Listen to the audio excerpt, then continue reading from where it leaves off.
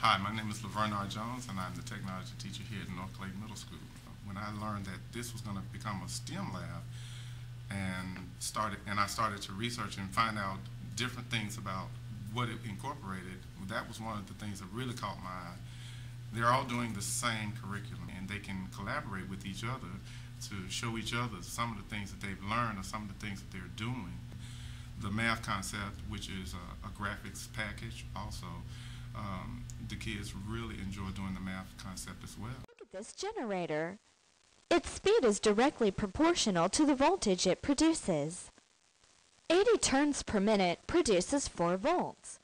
The thing that I really enjoy about it is that the PowerPoint presentation that you start out with opens up the lesson and gives you an opportunity to interact with the students, talk with them. You are presenting to them what it is they're going to be learning. So I think the benefits of it is that it comes with a lot of equipment. However, I don't have to worry about 15 different things. The good thing about it is that it's all organized to be able to teach the lesson effectively so that the students understand, they can see, they'll have hands-on, and once they see this, then they're able to go back, work in that assigned area, and they're able to do what they need to do for that lesson.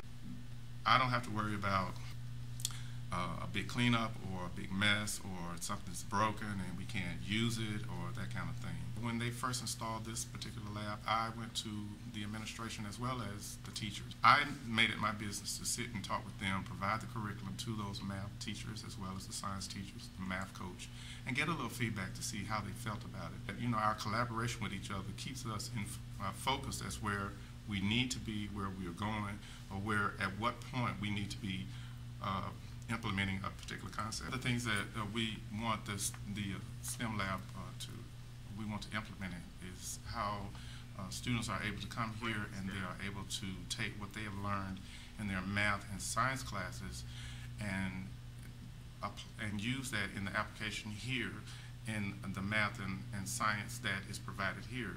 For example, basic electricity. They may learn some things in their science class about basic electricity, and of course they can come here to the lab, to the technology lab, and they can reinforce that by using one of our simulators. They can actually apply that to a real world application. One of the benefits I find is the students they think more. They do more critical thinking when they are using this software. They really have to think about their choice of their answers. When they answer these questions, they really have to think about those choices. But it all ties together because in the end, everybody is still learning the same thing.